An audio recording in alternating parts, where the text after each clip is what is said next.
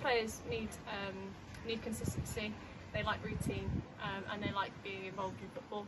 So during lockdown it was more of a challenge for those guys because they're used to that routine.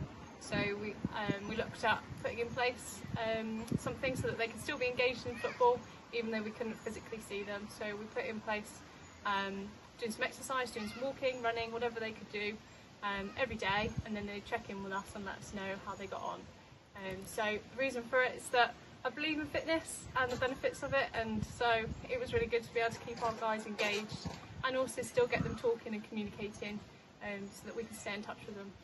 During the lockdown, obviously we weren't allowed to train anywhere, but Hailey managed to sort of set up an online Zoom training session so that people could train or take part in training in their own home or house or garden, whatever, and that was done on a Saturday.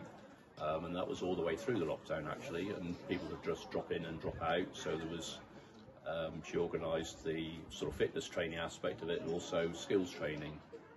Besides that, to try and raise some funds, she tried to get everybody to do, I think it was a like 5k walk, so you had to do so many steps or walks or whatever else to raise money. And I can't remember how much I think it was over £500 in the end that we raised through her efforts.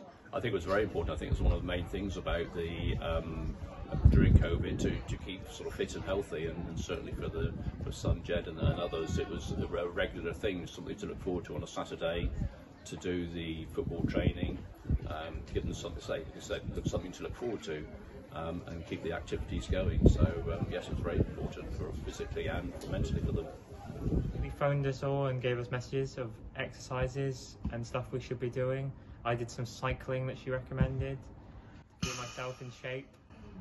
Lots of people did some warm-ups in or out of the house with footballs.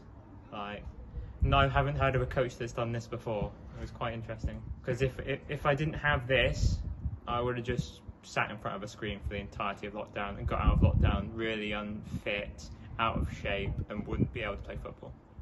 And she just helps everybody out and just makes everybody feel involved, from like low disabilities to high disability.